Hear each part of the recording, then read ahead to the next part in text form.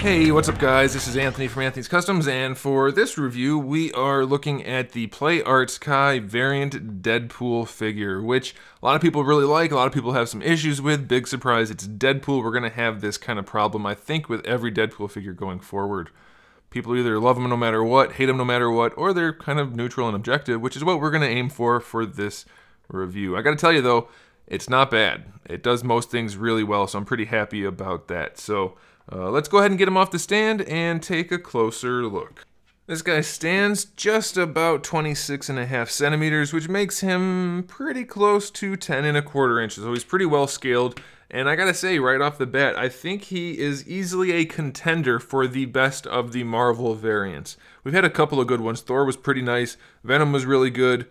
You know, some of the other ones were okay, but definitely has some issues. This guy might be the most overall good figure. He definitely has a couple of issues, but I think most of them is pretty damn good. It's surprising to me. I guess they fixed what they were doing that was bugging me, because most of the ones I'm picking up now are not, they're not having the problems that I expected them to have, so that's a good thing.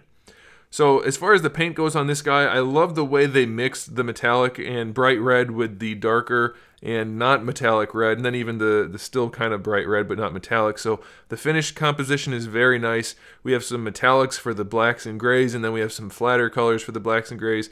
Very nice looking overall. Lots of silver studded in throughout, whether it's little tiny details on belts or things, or just the little fins on the hands. You can see the silver on there. Just really makes the figure pop. It looks great. Very pleased with the overall aesthetic of this guy. I will say I don't care for the way they designed the faces. Mostly because the way they made that plate on the nose, it does look like he has like a nose armor. And it looks a little weird, but that's a subjective thing for the most part, so not really a big deal. And I also just don't care for the options for the heads, the way well, we'll get to that when we talk about the eyes. So yeah, it's a very nicely done figure. The sculpt is for the most part really clean. Paints are definitely clean enough. I could definitely do without the gold dry brushing. The wear marks on his shiny red armor, it's gold. It should definitely be silver. I think it would look way better as silver, and it makes more sense, but that's not a huge deal breaker anyway, so I guess that's okay. So let's go ahead and talk about accessories. We do have 3 interchangeable heads. We have the head that comes on him in the package, which has one larger eye than the other, one head with both eyes really large, and then one head with both eyes very small and kind of upturned like he's smiling, I guess. There's no real good, just generic, normal-looking Deadpool head. The one with the one eye bigger than the other is okay, except the tiny eye is really small. Then the 2 big eyes are like the wide-open look, not just the normal eye look, so there's not really a great normal neutral head for him, so that's a little bit disappointing, but you can get by with the half and half head. I think that's okay. For the hands, we have the 2 fist hands that come on him in the package, 2 thumbs up hands, 2 sword gripping hands, 2 style pose with your finger out hands, 1 hand for holding his throwing knife, 2 hands for holding the guns, and then 2 secondary hands for holding the gun, or singular, gun singular, so 1 gun. So that's pretty cool, lots of different hands. We have a knife that goes in his boot that can also go in the hand for holding the swords. So we do have the 2 swords, which are nicely painted, nicely sculpted. We have a throwing knife and 2 little throwing spikes, and then we have his gun. Now I don't care for this gun just because it's too big. It's too big. For Deadpool, you want to be able to put him in a lot of pose variety, but with a 2-handed weapon like that, it's going to limit what you can do. I think it would have been much better to just give him a pistol so that you can have him holding a sword in one hand and a pistol in the other. But now, I mean, he can hold it in one hand, but it's going to limit what kind of posing you can do because it's just so big and long and awkward. It's not good for good composition for your pose, but that's a subjective thing for the most part as well. So before we move on to anything else, let's talk about the scabbards on his back, because that's kind of a big deal. They are on a hinge and a swivel because it's a standard ball hinge for them. So you can move those around however you need to, for the most part, within reason anyway. There is a big cavity in his back because of how it's designed, but that does allow you to give him a pose where he's reaching back and grabbing the katana very easily, as you guys saw on the turnaround in the beginning. It's a nice little implementation there, so I like that. It's very nicely done. And if you want to, because of that, you can just swivel around like this, and there we go. You can pop it off if you want to. So it's going to leave definitely a hole in his back, but if you want to take the scabbard off his back, and as long as you don't look at the back, you can definitely do that. We're actually going to leave it off for the rest of the review so it's not in the way, but it's nice that that's an option.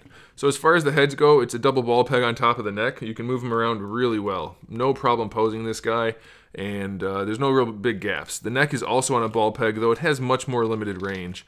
You can kind of force it over and then pose him, and that's fine, but it's going to take a little bit of work to squish it around in there with this kind of thick collar, even though it is a softer plastic. But I do like the range and the fact that there are no big gaps. This piece is soft, so you can raise the arms no problem at all the way out to the side. Full rotation, really no issues other than I don't care for the way it's engineered. But functionally speaking, not aesthetically speaking, it's very nice, so that's okay. You do get to rotate the arm around at the shoulder itself a little bit, but not that much. They did give you a bicep swivel, but it's just a really ugly cut joint. I don't know why they did that. I really wish they would have gone higher up and done it up there where it's more round. Doing it down here where it's ovular just makes it not look good, so that's definitely disappointing. They're ugly joints. They could definitely be better, but functionally they work just fine. You can also rotate at either end of the elbow hinge, so that's a good thing, and you do get good range out of the elbow, better than 90 degrees. A little bit of a cavity in there. It's not great, but it's definitely not the worst we've ever seen.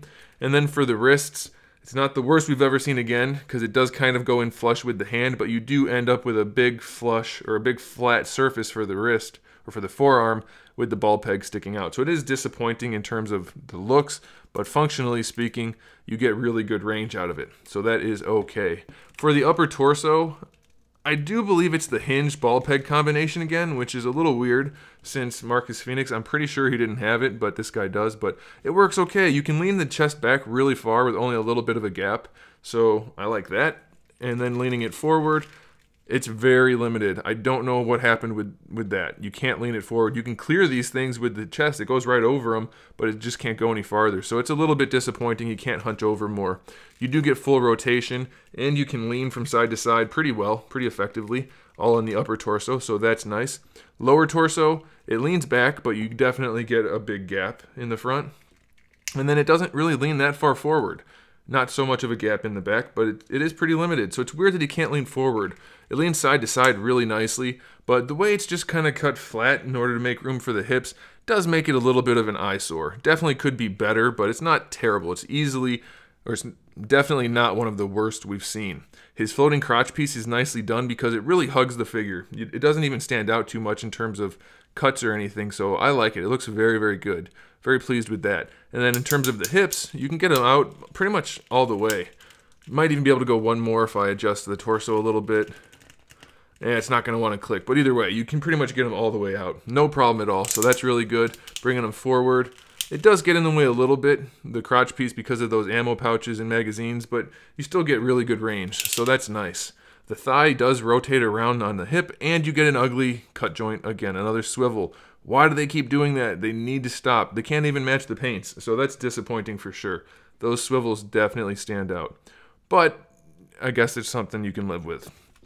For the knees, it's not bad. They don't have too much of a cavity in there, so that's pretty good. You get good range, and it's not especially ugly. It works well enough, and it looks good enough, so I'm happy with that. You do get a scabbard down here for the small knife, so that's pretty cool. I guess it's technically the big knife since the small knife is the throwing knife. The foot can go pretty far forward at the ankle because it tucks in on the armor, so I really like that design.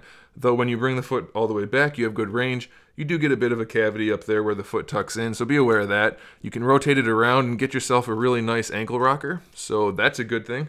No problems posing the feet. And then you do have a toe hinge, and I really like the way they did the toe hinge on this guy because it kind of collapses on itself, and it works very nicely. So I am very happy about that, though it does give you a bit of a gap down here. The way it's engineered is pretty good otherwise. So yeah, it's a really solid figure. It's not perfect by any means, but it's a really solid one. It has mostly good things and only a few bad things, and it's Deadpool, so I think people are going to be very happy with it.